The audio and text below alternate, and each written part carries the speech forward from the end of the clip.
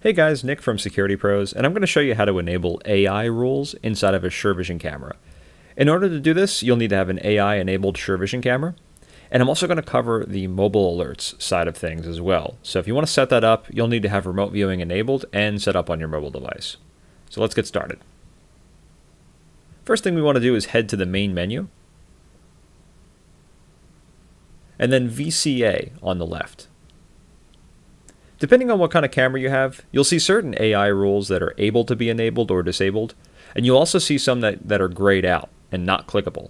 This simply means that the camera that you're working with does not support the particular feature. Most all SureVision cameras have some form of AI rule, and they all work almost the same. So I'm going to set up a cross-line detection rule for this guide. First thing, let's click the checkbox next to it. That's going to enable it. And we can click the gear icon to the right to set it up. Inside of the rule settings, you'll see your camera's live view. And what we need to do is draw a tripwire or a cross line in the camera's view in order to trigger a particular action. For this camera, you can have up to 4 different tripwire rules. Click on the draw button next to rule 1. You'll see the status now says drawing. Left-click anywhere on the live view screen, drag your mouse to the finish point, and click again. You can move the rule around the screen to fine-tune it if you need to, or delete it and try again if the rule isn't exactly the way you like it. In my example, I'm going to monitor anyone or anything that comes down the hallway. We can fine-tune the rule by changing the direction movement travels over the line drawn. I'm going to do both directions in my setup to keep things simple. You can change the sensitivity of the detection, as well as filter out vehicles or pedestrians. We could also define trigger actions, like an audible alarm from the NVR, send an email, or pop up a message on screen. We're going to be setting up mobile alerts shortly, so I don't need any of these for my application. You can also change the schedule when the rule is armed. I'll be arming mine 24/7 in this example, but you can change it here to meet your needs. We can define minimum or maximum sizes for a rule to detect. I found that the default positions work best for most applications, but feel free to fine-tune this if necessary. If your camera comes equipped with a speaker or LED light, these settings will be accessible at the bottom. I'm going to set up the light to blink when the line is crossed, and I'm going to max out the brightness as well for maximum blinding action. And now that our rule is all set, make sure you apply any changes when you're done. Anytime I set up a rule, I like to test it out and make sure I did the setup correctly. I'm going to go ahead and walk down the hall now and make sure everything is working as it should.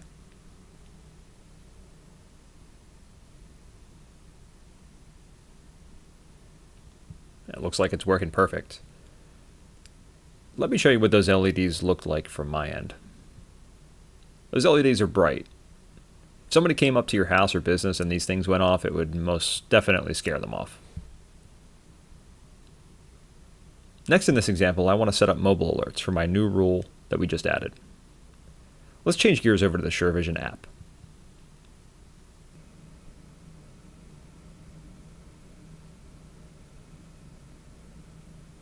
Let's tap on the top left menu button, tap on Alarm Notifications. Let's enable the notifications for this device.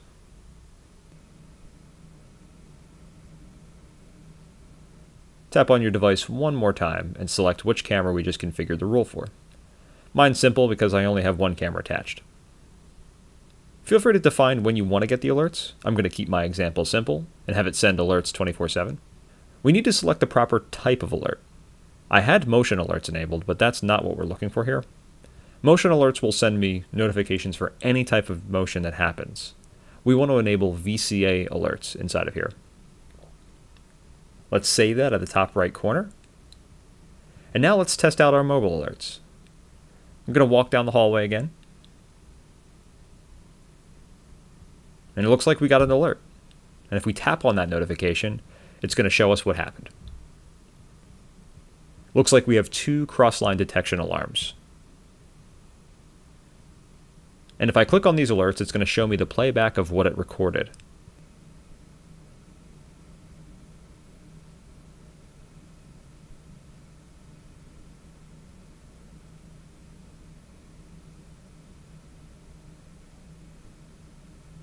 It looks like it's just me walking up and down the hallway.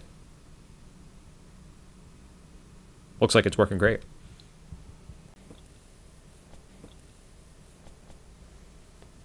One last thing I'd like to go over is the VCA search function. This is going to allow you to search only the events picked up by an AI rule that you've set up. First, let's head to the main menu, VCA, and VCA Search.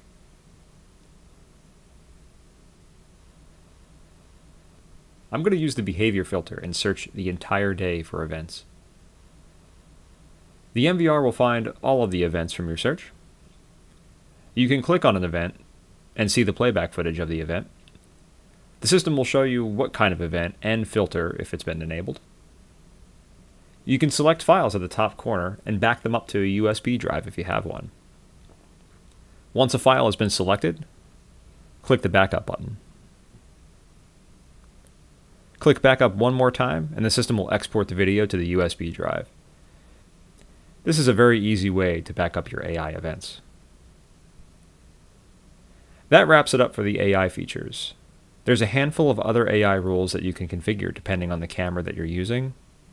This setup guide really applies to all of them, but if you do have any questions, don't hesitate to reach out to us for assistance.